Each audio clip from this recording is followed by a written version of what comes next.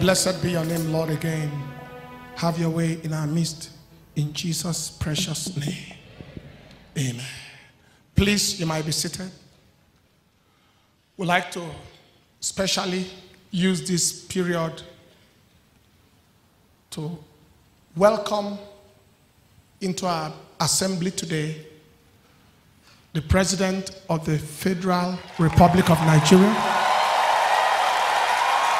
Dr. Goodluck Ebele Jonathan, GCON, GCFR, Commander-in-Chief. Can we give the Lord a big clap and a shout of praise and a rousing welcome for our President, the President of the largest, most populous black nation in the world. Give the Lord a big clap of hand. Please be seated. We welcome you, sir. We appreciate your presence in our midst, and we want to trust the Lord that this occasion will be an occasion in which God will supply you greater strength, greater help, greater energy for the enormous task of leading a nation as diverse socially, politically, and religiously as this nation. Later on, I might be talking about this when we are praying for this nation, the enormity of leading a nation such as this. You may not understand what it means until you have been asked to lead maybe 200 people. And then you will understand the implication of leading 150 million people, as diverse as those 150 million interests. We appreciate you, sir. We'd like to also let you know, in our generation, people are very quick to condemn.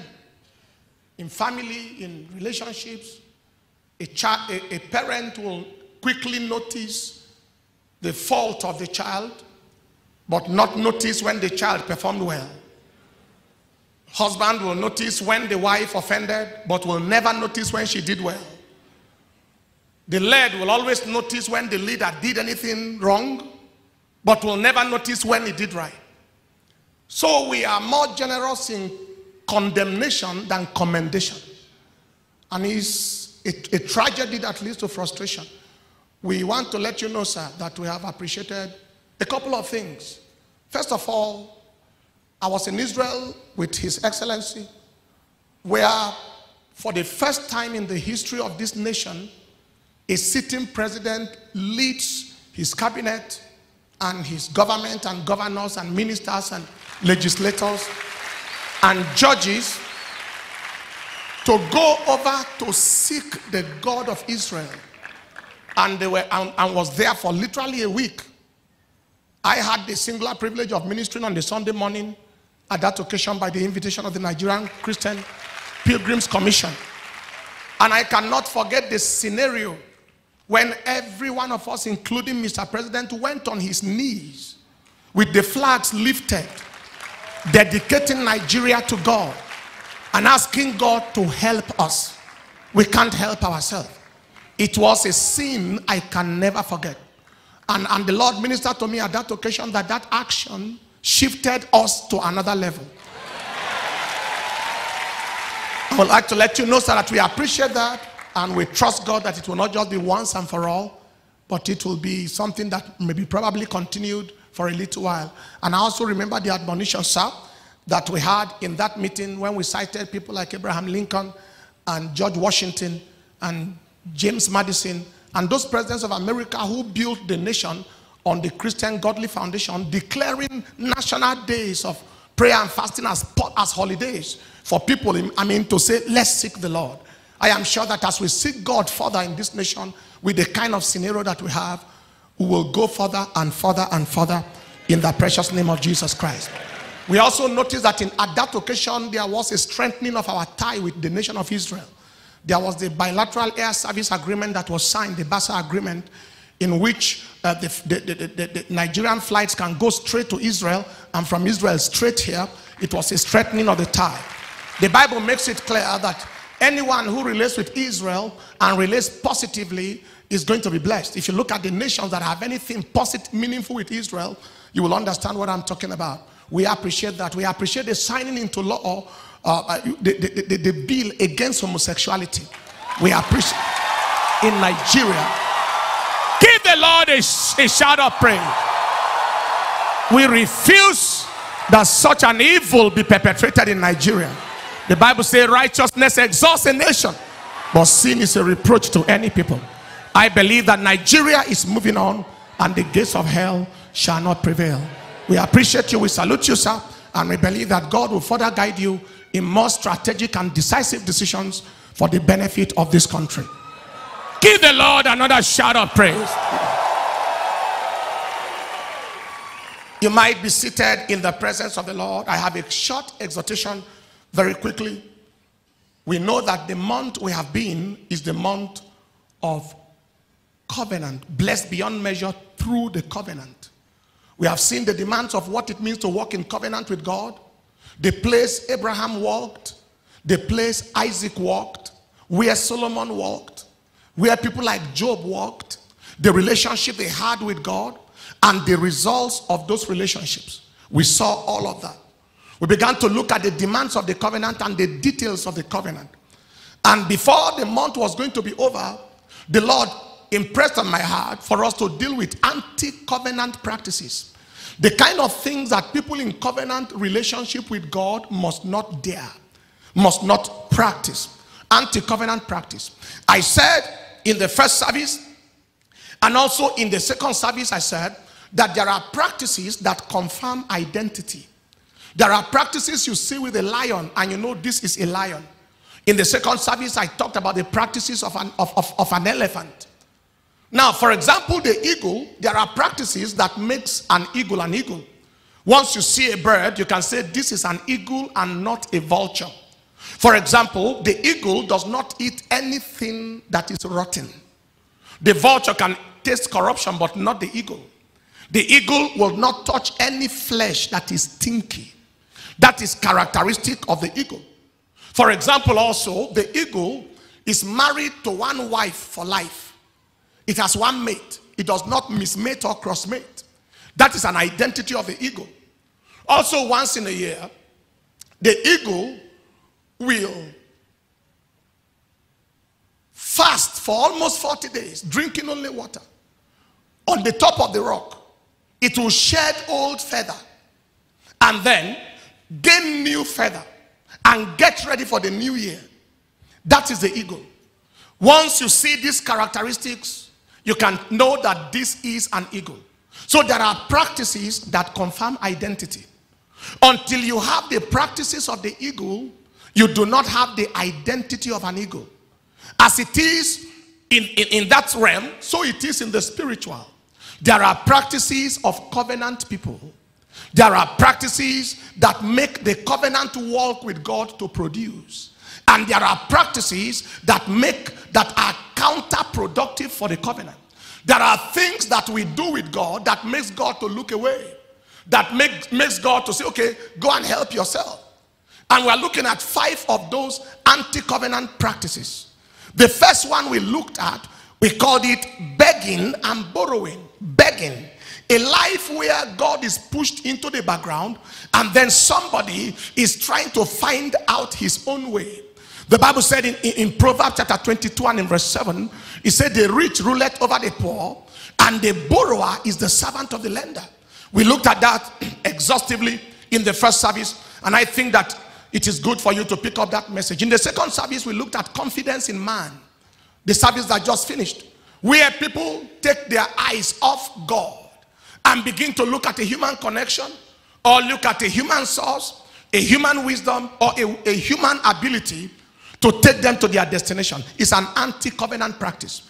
Abraham refused to look up to the king of Gerar. He said, I've lifted up my eyes to the creator of heaven. I will not look at you in case you say I made Abraham rich.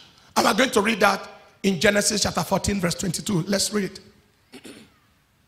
And Abraham said to the king of Sodom, I have lifted up my hand unto the Lord, the Most High God, the possessor of heaven and earth, that I will not take from a thread even to a shoe lashing. And that I will not take anything that is thine, lest thou shouldest say, I have made Abraham rich. I won't look up to you.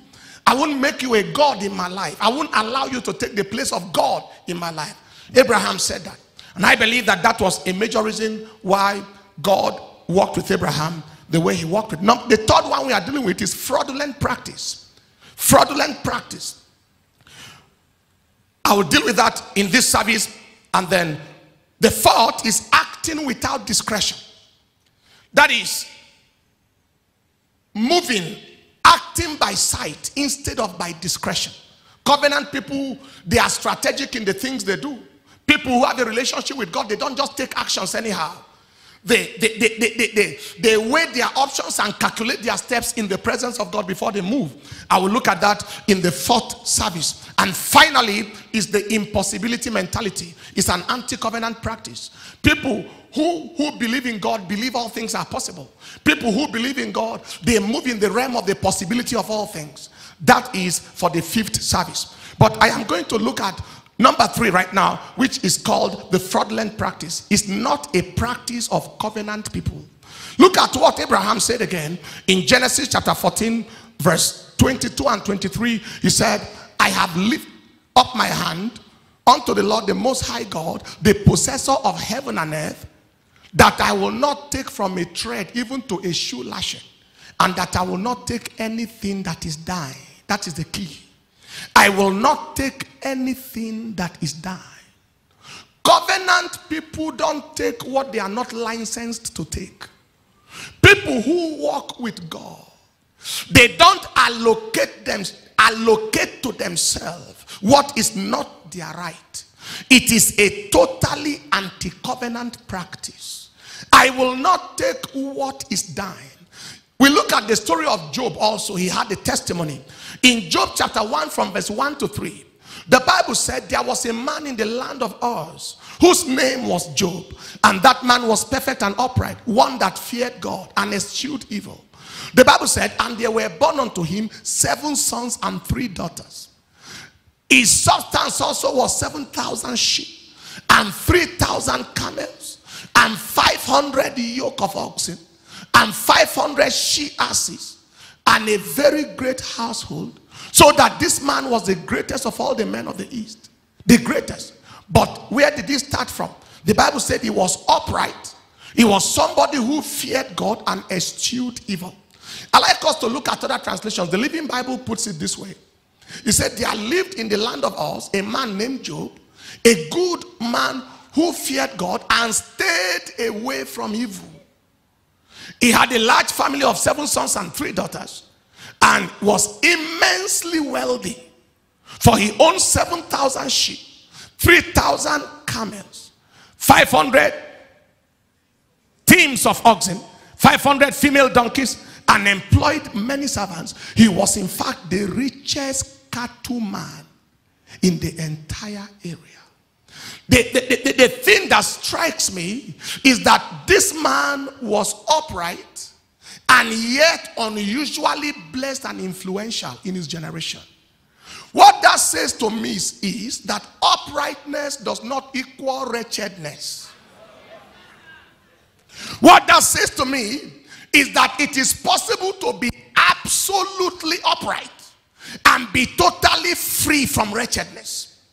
What that says is integrity is combinable with prosperity. That this man was the richest man in the East, but he was a man who feared God. He eschewed evil. One translation said he was a honest man. Was that the Good News or the Amplified or the Bible in basic English? He was a honest man. He was a honest man and he eschewed evil. My dear brothers and sisters, nobody has a destiny with God where there is a lack of integrity. Nobody has a destiny with God, whether it is moral integrity or financial integrity. Nobody has a destiny with God. The covenant people like Abraham, like Job, they stayed away from evil. You remember Adam was told by God, you can eat every fruit in the garden, but the fruit of the tree of the knowledge of good and evil, you shall not eat it. For in the day you eat it, you shall die. Adam had 99% of food to eat, but he decided to touch the one that God said he should not touch. He ate one fruit and lost a whole garden. He took the fruit and God drove him out. What I said you should eat, and the one I say you should not eat, don't eat any of them at all again. He had to leave that garden and go and till the ground and suffer for daily bread. My dear brothers and sisters, what God has not given to you does not add to you.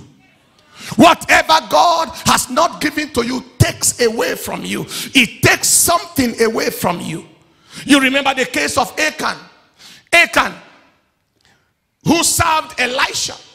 When Naaman the prophet came, Achan greedily went after Naaman. And what happened? Sorry, I'm talking of Gehazi now. Achan, in Joshua chapter 7 verse 20, when they went to fight against Ai, God told them not to touch anything there. Achan saw a Babylonish garment and took it. And the whole of Achan's family and his life and his possession perished for touching what he was not licensed to touch. Gehazi followed after Naaman and pursued Naaman.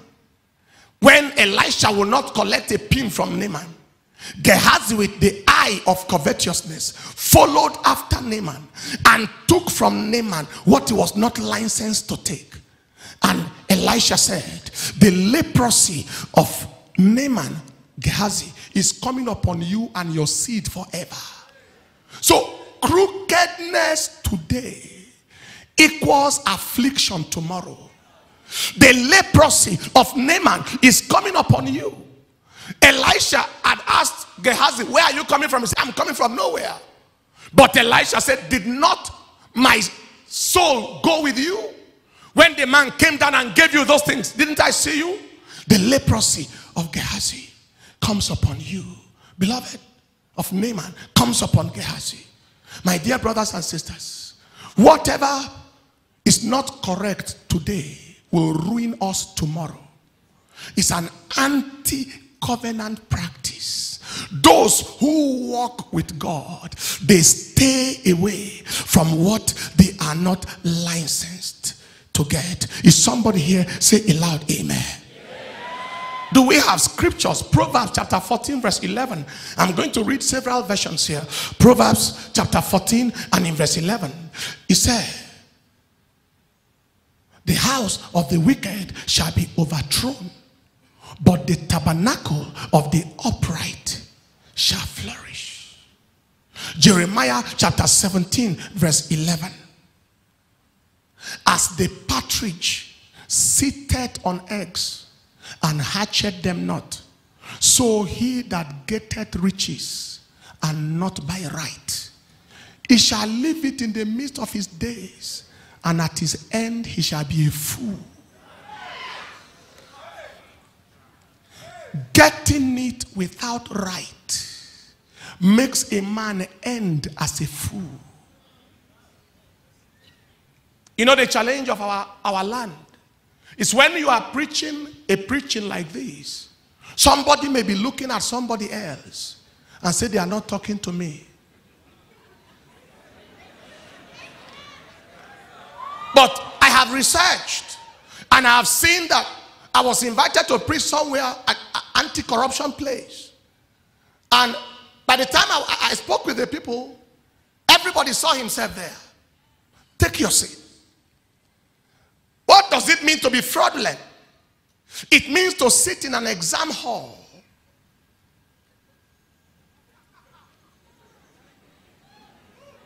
and begin to cheat in an exam and graduate with a certificate and get a job you did not deserve. It is an anti-covenant practice.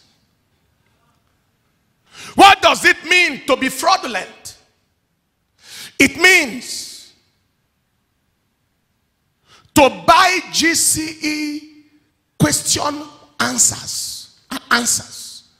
Answer them at home, come out with flying colors, and graduate with a certificate that is not yours.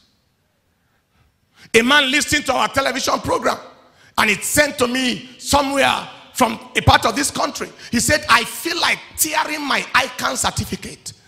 And I said, why? He said, I didn't get it rightfully. He said, and I don't mind starting afresh. And beloved brothers and sisters, there are many children of God who are praying to God to bless them, to help them, but there is a lot of crookedness. Somebody came to our Bible school, and it was his dead brother's certificate that he used to enter to come and study Bible.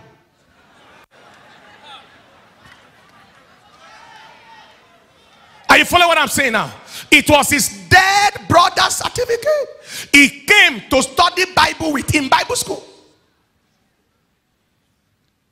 And he's expecting the blessing of God. Take your seat. Somebody came to me one time, and she said, sir, can you pray for me? I'm trusting God for a job. When I looked at the CV she presented, her age on the CV appears to me like 10 years younger. So I said, but this age does not look like your age. He said, it's true, sir. They told me if I don't reduce my age, I won't get the job. And I said, and you want the God of heaven to lay hands on a lie and bless you on a lie? It doesn't work. Beloved brothers and sisters, God is real, and God is strict, and God is strong. What about the lecturer that decides to award marks in exchange for some moral decadence, or forces the children to buy handouts they did not need? And maybe he's in church too, and he wants God to bless his career. Abraham said, I will not take what is yours. I won't take what is yours. I want heaven to bless me. I can't take what is yours. Is God speaking to anybody here today? Please take your seat. Someone may come to work by 10 a.m. and is meant to appear by 7:30, and he wrote 7:25, and he wants God to bless him on that work. What of the employee? They sent him to go and buy things for his organization, and he enters an agreement with the seller.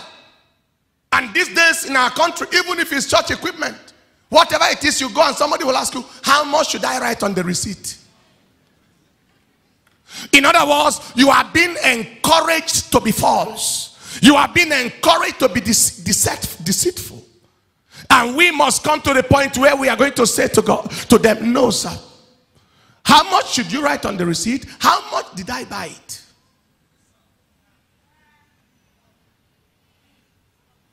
Someone travels and fails to retire accounts. Someone travels with junior colleagues, and the money is meant to give to them as their travel allowance. It destroys it and gives them a peanut, and Jehovah is watching. And this person wants the blessing of God. Abraham said, I will not take what is thine and add to me. So when we talk about these things, it permeates every area, every dimension. Let me come home closer. What of the housewife that makes a list?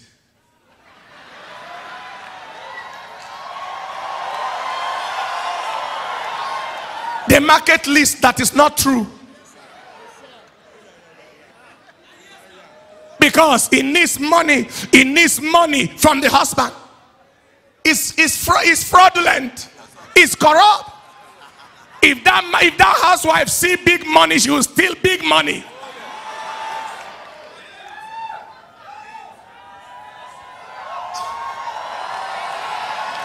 Are you following what I'm saying here? What of students that write fictitious lists to their father? Any student here now? You know I'm talking to you.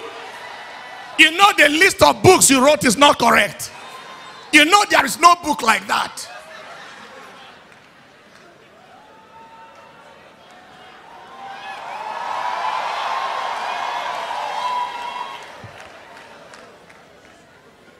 take your seat in the presence of the Lord. And you can go on and on. What of the pastor that decides that he becomes a pastor because of money? What of the man that is duping people in the name of God? What of the one they gave him money belonging to church and he diverts it to himself?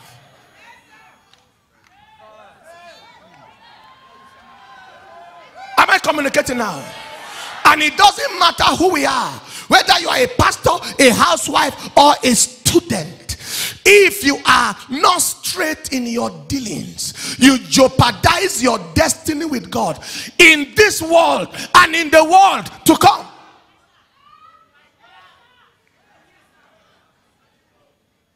Is God still speaking to somebody here?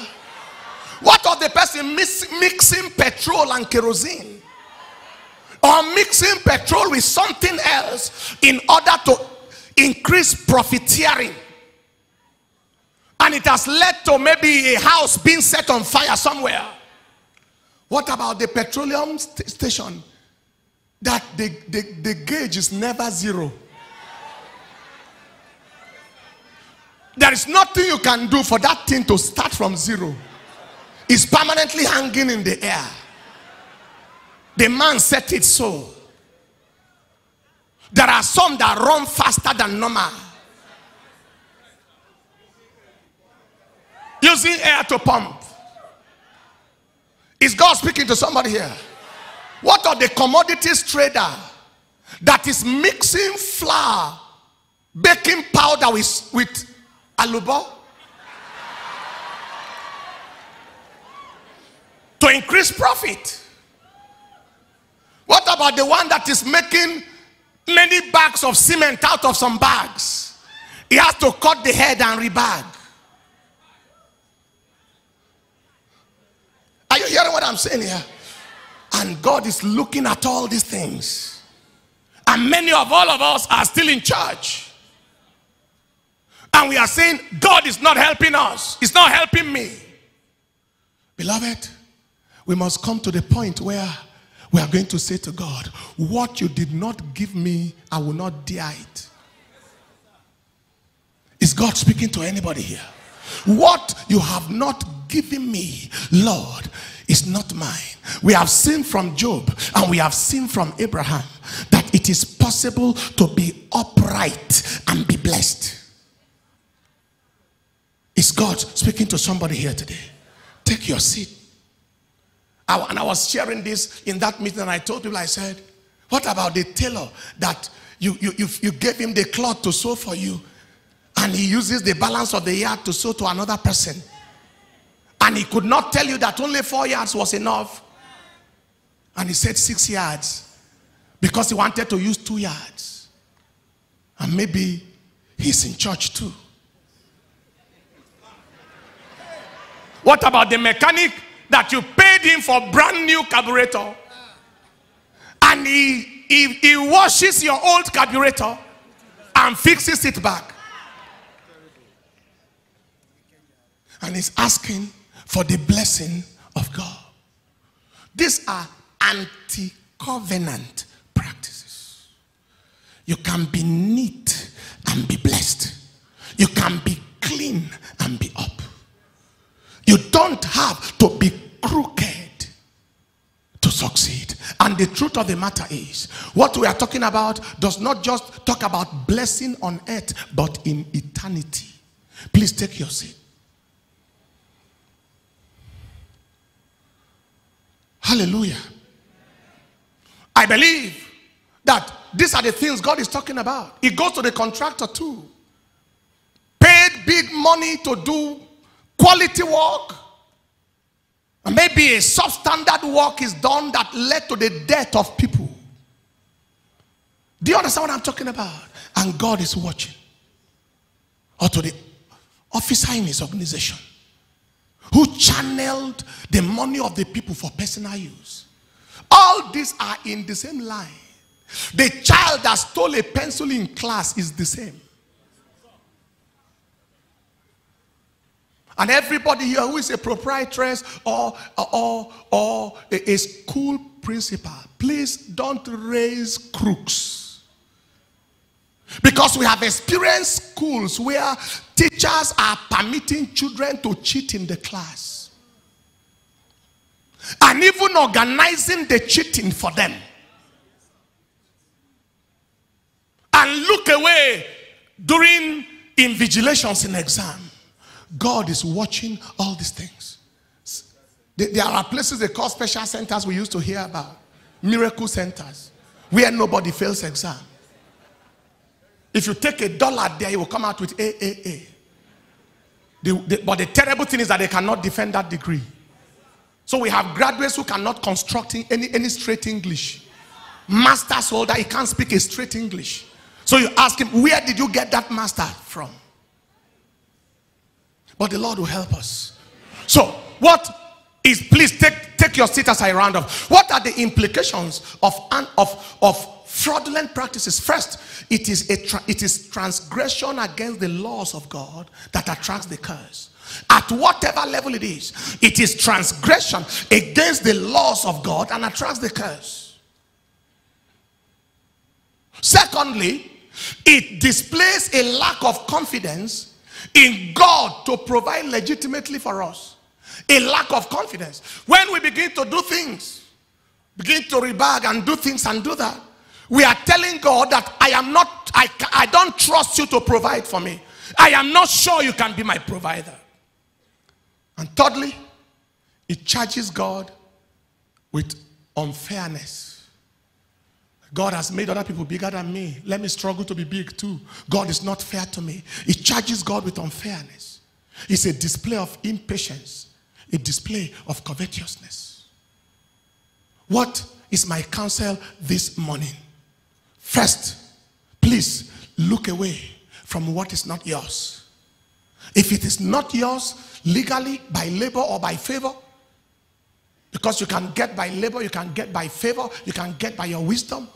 If it is not yours, by labor, by favor, by wisdom, look away from it. Secondly, I will ask that you labor honestly and diligently. Labor honestly and diligently. And thirdly, look up to the rewarder of the diligent laborer. There is a God who rewards. Nobody may see your genuine labor now, but there is a God who rewards labor. And by the time we have exercised our conscience to be void of offense towards man and towards God, there is an eternity after this world. There is a life in the afterlife. It says it is appointed unto man once to die, and after that is the judgment. At this moment I am going to pray for everyone that is here this morning and is in need of mercy from God. Can we stand up on our feet? Lift up your right hand where you are. I am in covenant relationship with God. Somebody may be saying today, and I don't want to carry out any practice that is anti-covenant. I don't want to. I don't want to do anything that will make God to look away. I want to be faithful and dedicated. Lift up your right hand. Thank God for his word that you have heard. First, Father, we give you the praise. We give you the honor. Thank you for your word today. And right now I'm going to pray for everyone. You are saying, Pastor, in many ways I don't think God is happy with my life.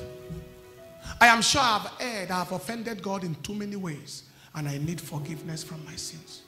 Anywhere you are, pray this prayer with me and say, Lord Jesus.